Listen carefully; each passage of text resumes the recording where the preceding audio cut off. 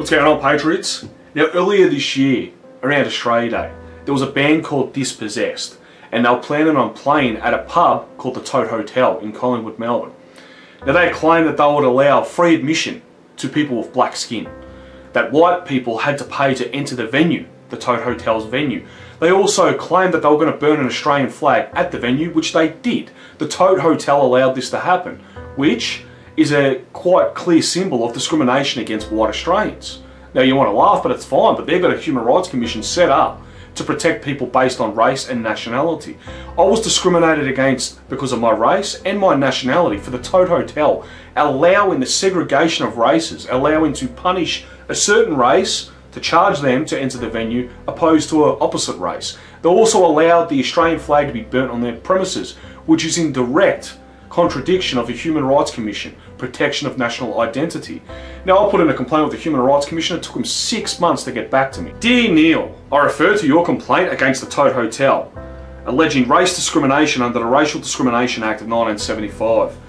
The Commission contacted the hotel, provided the hotel with a copy of your complaint, and advised that they resolve the complaint. You say, I want an apology to white Australians. That's all I asked for. I didn't ask for any money, no compensation. I wanted the Tote Hotel to apologise for their discrimination against white Australians, allowing a band to dictate who can pay and who can't pay to enter their venue, also burning the national flag, which is against my nationality. Under the Human Rights Commission's own rules, I am covered.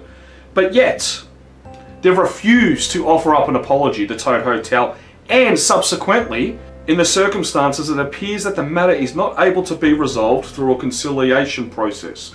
I will therefore refer the complaint to the delegate of the President on the 13th of July 2017 with a recommendation that the complaint be terminated on the basis that it is not able to be resolved by conciliation.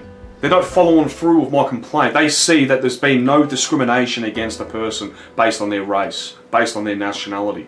The Human Rights Commission is not there to protect Australian citizens. The Human Rights Commission is a communist organisation looking to attack white Australians, to defend people with non-white skin, religious preferences. It is not there to protect Australians. It is there to demonise white Australians.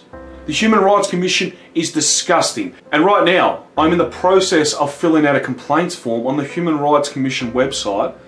I'm complaining against the Human Rights Commission for discrimination based on race of a white person.